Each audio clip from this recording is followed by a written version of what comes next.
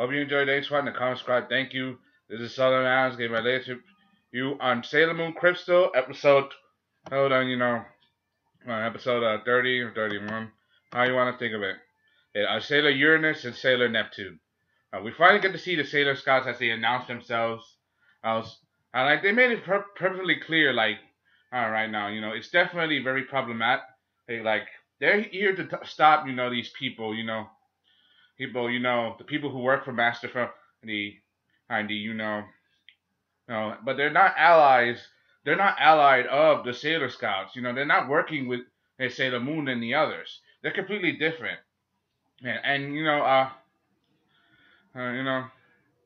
no, they said it themselves. Oh, we never said we were your allies. And Artemis, he did say that a long time ago when during the Silver Millennium, um, I don't back in the that they did exist, a long time ago, but like Pluto, they had a separate mission and separate ideals.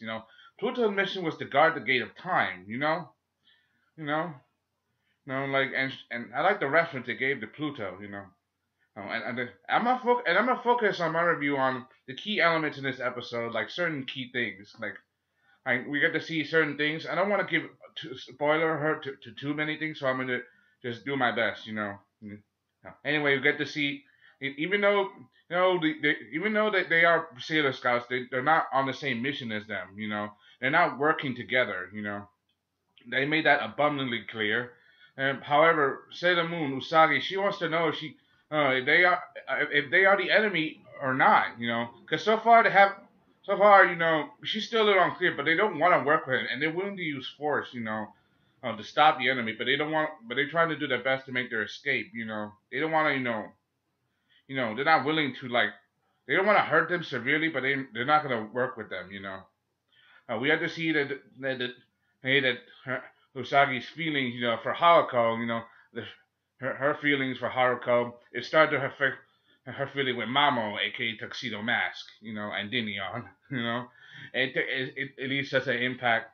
And it started to weigh on their relationship. We all know that they're destined to be together, but every relationship has their trial. Their ups and downs, their temptations. This is a serious thing for them. If they don't get past this roadblock, it's definitely gonna be tougher for them in the future. I also like that Chibiusa and we get to see some of cheap moments as well. Like for example, in this episode, she tries to ask to make an art project. She tries to make this chalice that her mother, Queen Serenity, had, and apparently her mother had all kinds of jewelry and stuff over her years. Think about it. In the future, she's basically immortal. She's been around hundreds of years. She had lots of priceless artifacts and stuff like that, secrets, stuff. But Chibiusa, she would sneak in her room. She would see paintings of it. Even though she knows about the challenge that existed, she never, saw it face to face, and it was never used as a weapon. And as far as she because her knowledge is limited. Remember, she was young, but she allowed to venture any part of she was still young, but she had no powers. She didn't develop them. She didn't develop any special abilities. No, that's pretty, intense. That's something you remember from the series. She was having some struggle. There was a roadblock. She eventually got over her roadblock, and she developed powers. But that took till much later. Anyway, we have to see that even though they did succeed in saving the future and stuff, she still misses her mother, her home a little bit. This is just her, and they're crying, how she even asked Mamo. She does a thing. She fakes being asleep and let Usagi and Mamo have their time together to work through their issues. So basically, I'm gonna call the hero of the episode. I'm gonna say Chibiusa because she managed to save the relationship. After all, they are her future parents, and they don't hook up. She doesn't exist. That's quite a thought. That's kind of food for thought. That's one of the things I like. They tried to be fun. I know I laughed, but you gotta think about it a little bit, it's definitely coy, I like it. We also get to see that we get to see that there certain side missions and events.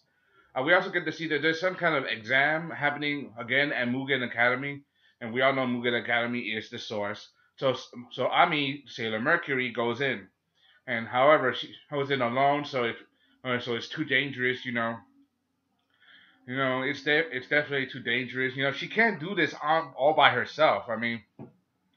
Think about it. Venturing any place alone, especially if it's enemy territory, is a huge risk. But she can handle herself.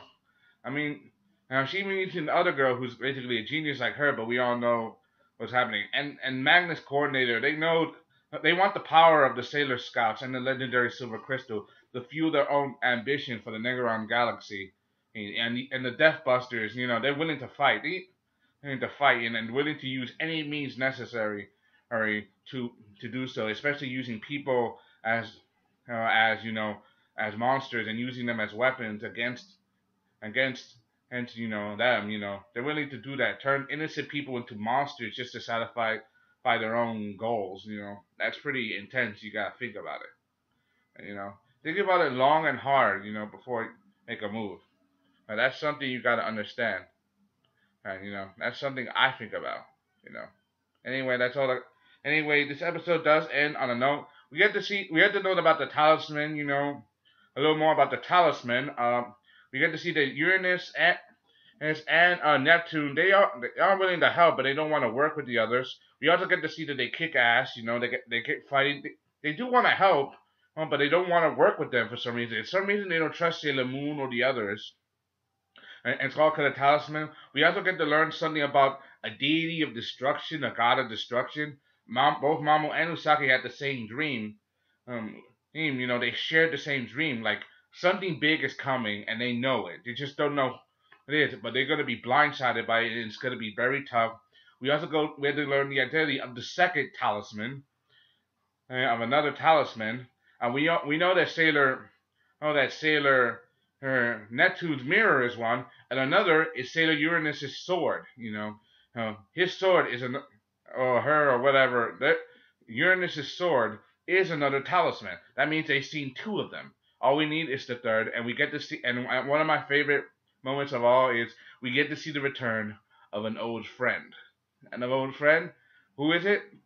I'm not going to spoil it for you unless you see the episode all the way through to the end, and we get this, and we know this is going to be in next week's episode. That's why I said she, so it'll narrow it down a bit. But all I tell you is someone that they trust. So you have to understand it's very good.